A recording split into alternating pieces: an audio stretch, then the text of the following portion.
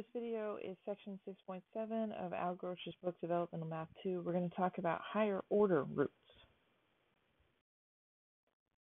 The first question is, what are and how do you solve higher order roots? Well, for starters, we're not going to solve them. We're going to simplify them. But square roots are not the only kind of roots. We've done a lot with square roots in this chapter, but there are other kinds of roots. If you look at these examples up close, you'll notice that there are little numbers here in the little edges of the square root symbol. Those little numbers are called an index.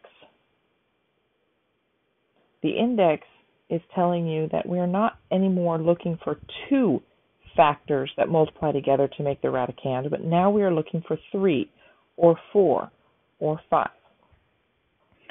The easiest way to do these kind of higher roots is to go ahead and use your tree to break these down into prime factors.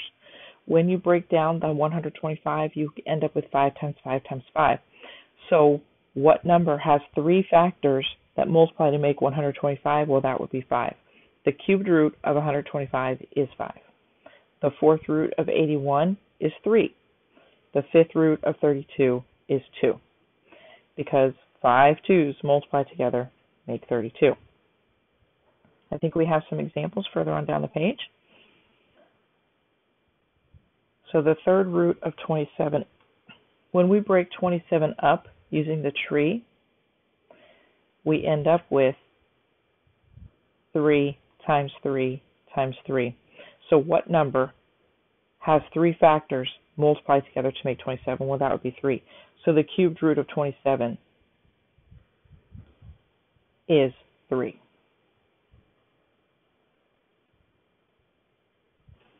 The fourth root of 16. Well, if you use the tree on the 16, you end up with 2 times 2 times 2 times 2. So what number has 4 factors multiplied together to make 16? Well, that would be 2. The fourth root of 16 is 2. All right, now when we get to variables, sometimes it's helpful to go back and review what we do with square roots. The square root of x to the 4th is x squared.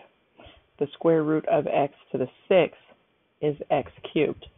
The square root of x to the 8th is x to the 4th.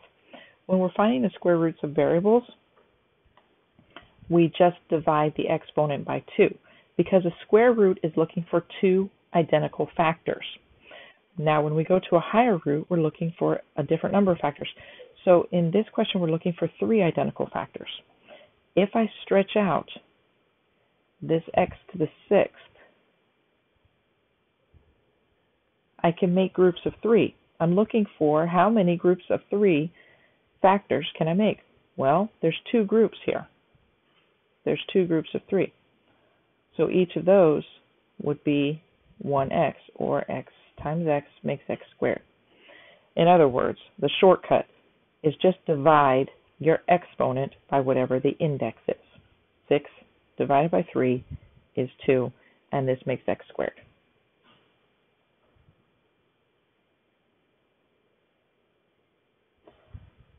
The index this time is 5, so we're going to divide these exponents by 5. 15 divided by 5 is 3. 25 divided by 5 is 5.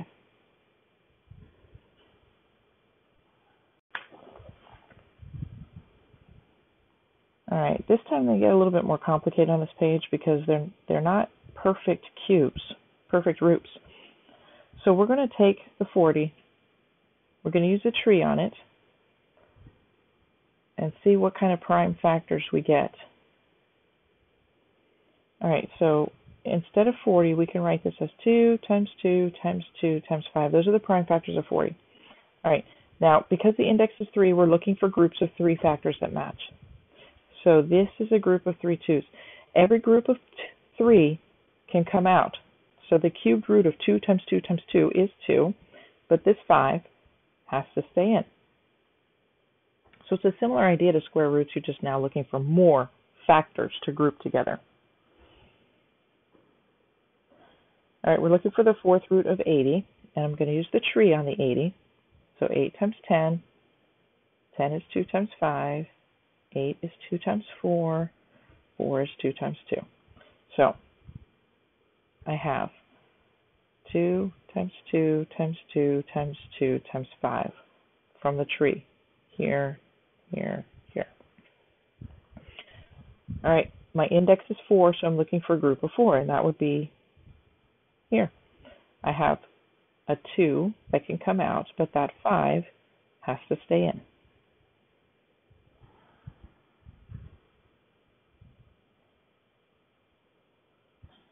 All right, so again, I have a 128 here I'm going to use the tree on. 128 is 2 times 64. 64 is 8 times 8. 4 times 2. 2 times 2. 4 times 2. 2 times 2. And I'm going to circle them all here. It's a whole bunch of 2's, isn't it? How many 2's? 1, 2, 3, 4, 5, 6, 7. There are 7 2's here. Now, this is a negative 128.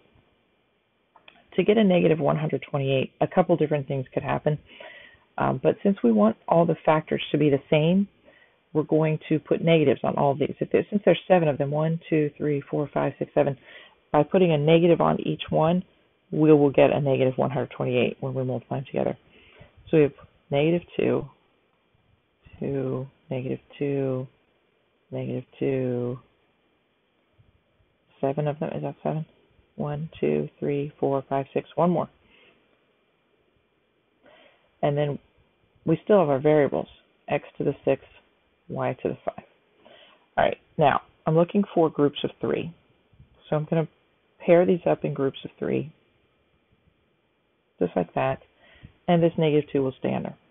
So I've got a negative 2 and another negative 2 coming to the outside from this group and this group, and I have a negative 2 staying on the inside.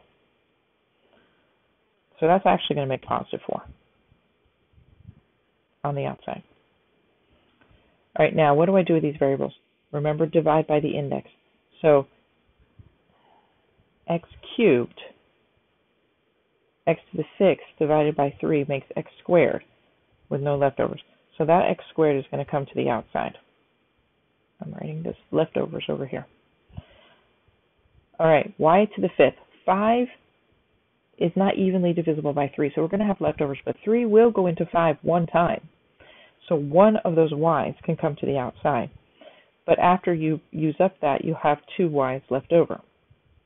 In other words, you're dividing 5 divided by 3. This exponent divided by the index. 5 divided by 3 is 1. So that 1 is this y on the outside.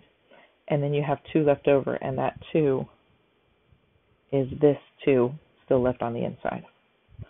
So this turns out to be your final simplified expression.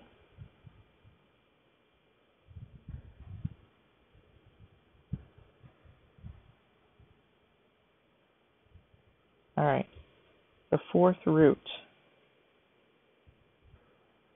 I can't erase that, so we'll just have to ignore it. The 4th root of negative 32.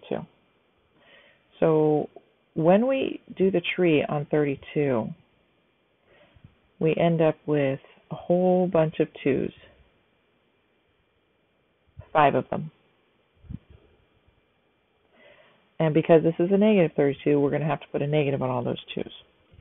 So we're looking for the 4th root, and that would be negative 2's.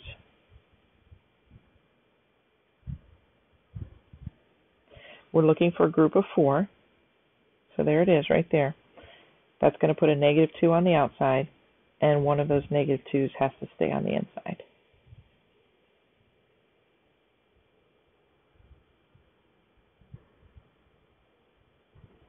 All right, the 3rd root of 54. So let's do the tree on 54. 54 is 9 times 6. 9 is 3 times 3, and 6 is 2 times 3. So the 3rd root of 2 times 3 times 3 times 3, we have x to the 10, y to the 12. So we're looking for groups of 3, and there's our 3 right there. So that 3 can come to the outside, but the 2 This 2 has to stay on the inside. Now, we're going to divide the exponents by 3. 10 divided by 3 is 3. So we'll have an x cubed on the outside, but there's 1 left over because 3 times 3 is only 9, and that leaves you with 1 left over. You can write it out in long division if you want. Okay, this is the 3 that goes to the outside, right here. This is the 1 left over on the inside, right here.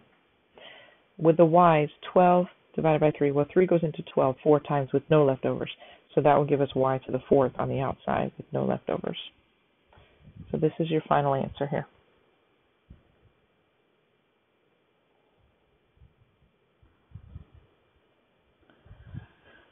All right, we're looking for the cubed root of 32 over 125. And don't forget, with these fractions, it's okay to separate them into smaller fractions, smaller radicals for the numerator and the denominator. The third root of 125, if you break down that 125 with a tree, you have 5 times 25, which is 5 times 5. And that's your 3 5s right there. So the third root of 125 is 5. The 32, on the other hand, breaks down to be 5 2s, just like that. You're only looking for a group of 3. So we're going to have a 2 come to the outside, but we're going to have these 2 left on the inside. So that gives us 2 times the cubed root of 4, because I multiplied these 2 back together, over 5.